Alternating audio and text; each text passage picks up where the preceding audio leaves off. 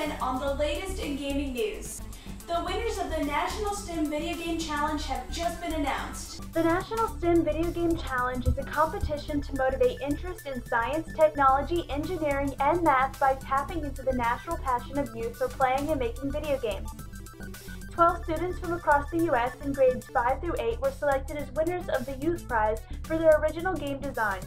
The Youth Prize winners were selected from a group of over 500 entries for their ability to use STEM concepts to design engaging, innovative, and well-balanced games, with special recognition for those games that also incorporated STEM themes. The students will each receive an AMD-based laptop computer and educational software. A cash prize of $2,000 will also be awarded to their school or a nonprofit organization of their choice. If you love anime and Mass Effect, you'll be happy to learn that a Mass Effect anime is coming your way. A deal was just announced between EA and animation company Funimation to bring an anime version of the popular video game to fans in 2012. The anime will feature a science fiction adventure set in a vast universe filled with dangerous alien life and mysterious uncharted planets. Production is already underway. Also set for an anime makeover this year is Dragon Age. They will both join Halo and Dante's Inferno in the very specific category of Western-developed games that provide the basis for anime adaptations. Konami has just announced a men's clothing line based on the Metal Gear Solid game Peace Walker. Available for purchase online in the US and Canada beginning this April, the collection will include coats, sweatshirts, pants, t-shirts, and hats, all inspired by clothing worn by characters in the 2010 PSP game.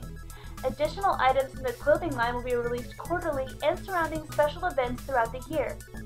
The clothing line was created via a partnership between Konami and Muster Brand LLC, a design group whose focus is bringing digital properties out of the screen and into the real world.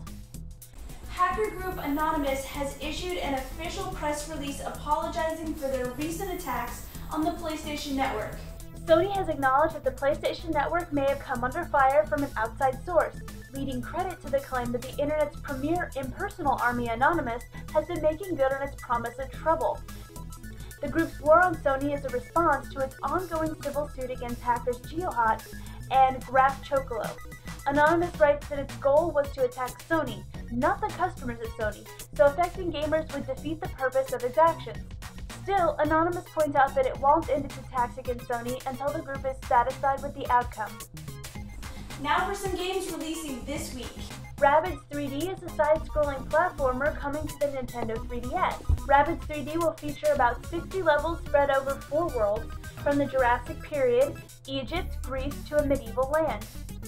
Patapon 3 is a rhythm game for the PlayStation Portable and a sequel to Patapon 2. Gameplay is mostly unchanged from the previous titles, but there will be a greater focus on multiplayer. World of Tanks is a team-based MMO for PC featuring historically accurate fighting vehicles from the 1930s to the 1950s.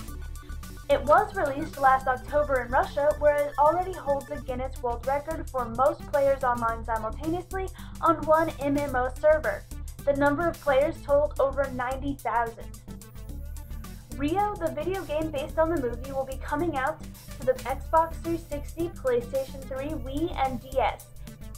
It will be a multiplayer of the party genre, similar to the Mario Party series.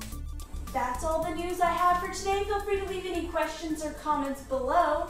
Love and peace for my PCDers.